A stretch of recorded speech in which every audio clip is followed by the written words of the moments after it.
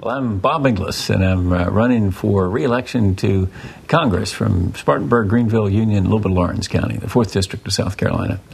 And my hope is this, that we can begin to solve some of the big challenges that we face as Americans.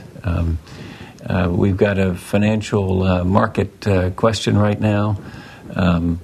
Beyond that, we've got this pressing challenge of energy, which is also an exciting opportunity.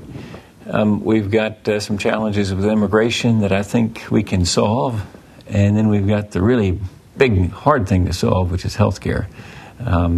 So those challenges are before us. I think the key is coming together as Americans and realizing that it's not so much whether my tribe or the Democrats' tribe wins, it's rather whether America can win. And so that's what I hope to do if I get the opportunity to go back to Washington for another 2 years. What do you want to change about the way the federal government raises and spends its money? Well, on the raising side, I'd love to see a significant change to the tax code. I think that it makes sense to do a flat tax or a sales tax instead of the complex tax code we've got.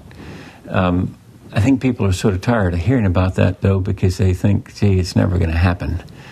So it does take an amazing amount of consensus to develop in order to make such a significant change. So that's on the revenue side. I'd like to see a significant change to the tax code. On the spending side, I think what we've got to do is realize that we've got to do something about entitlement spending. There's a lot of focus, as there was in the presidential debate between John McCain and Senator Obama, about earmarks, and of course we do need earmark reform.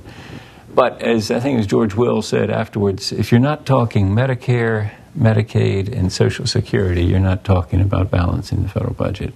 And so on the spending side, we've got to deal with those entitlements. I just signed on to a bill this week, in fact, that hopefully will move in the next Congress that means test Medicare Part D, saving a substantial amount of money. Basically making it so if you got means, you don't get so much out of Medicare Part D. And I think we need to do the same thing with Social Security, and if you're doing that, you're talking significant change in the spending patterns of the federal government. All right. You voted for the bailout bill yesterday. Yeah. What does the government need to do about this fiscal crisis? Well, what the government needs to do, I think, immediately is figure out a way to bring some stability to the markets. And none of us like it, but by buying these troubled assets, I think that we can bring some calm to the markets. And, you know, when you have people you trust telling you that really there's a substantial chance of a serious recession or even a depression,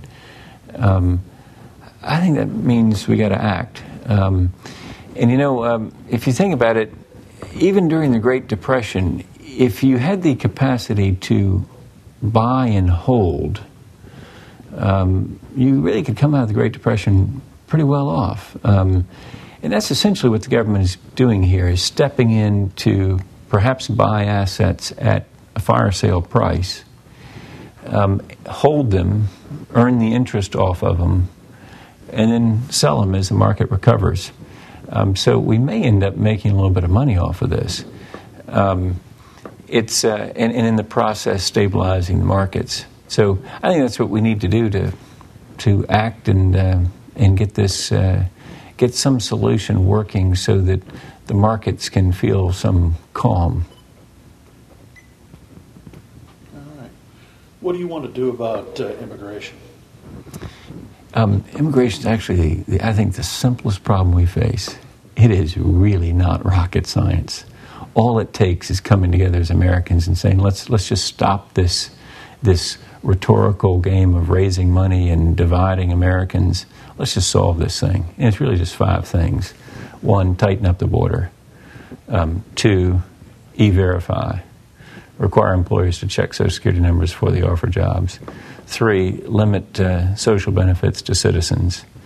4, tighten up driver's licenses and license tags. I've ridden along, for example, with the police here in Spartanburg, and they've taken me to places, and they said, see all the North Carolina tags? They're illegal folks around here. North Carolina has fairly loose driver's licenses and license tags. South Carolina is pretty tight. Those four things don't create much controversy. Most people are for those. Some liberals don't like that number 3 about limiting benefits to citizens, but I think it's sort of obvious. The fifth one's where the controversy is, and that is what do you do with the 12 million that are here? Here's what I'd propose: a series of consequences for the bad behavior that starts with this. You came here illegally. You're in violation of our law.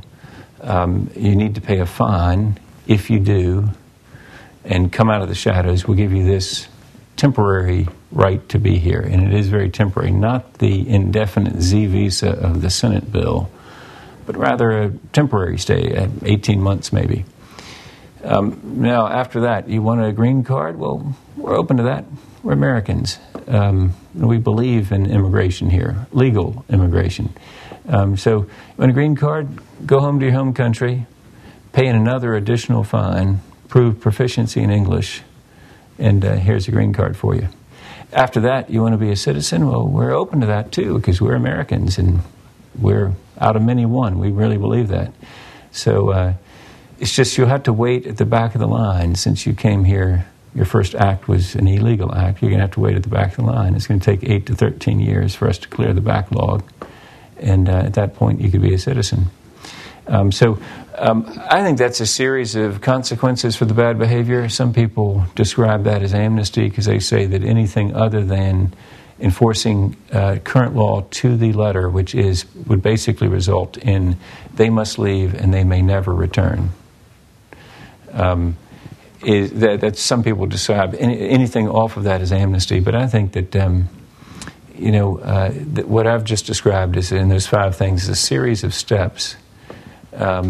And that fifth one has some consequences for the wrong behavior and can get us to a solution. But it really is the simplest issue we face, unlike healthcare, for example, which is the most complicated issue we face.